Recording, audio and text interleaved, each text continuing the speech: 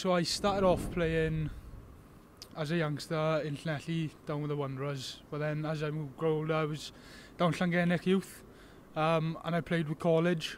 I was never in the 16s or 18s setup, so I was playing quite consistent with the college, and Ross asked me to go and train with Llandovery.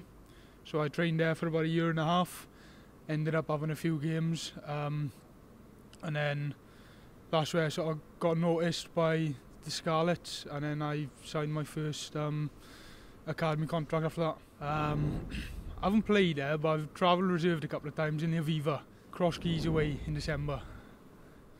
Fishing, always done fishing since I was young. With my dad, me and my brother used to go out. Recently tried to pick up a set of golf clubs, not going too well, but try and stick at it for a bit.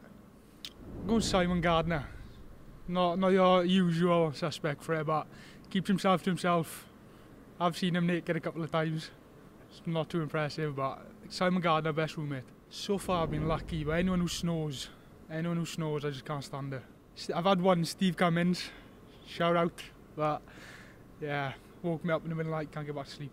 Power, quite like Power, it's quite a long one. And I just finished one season of competition barbecue, something that's a cookery one, quite enjoyed that. Jeep Wrangler, yeah, blacked out Jeep Wrangler.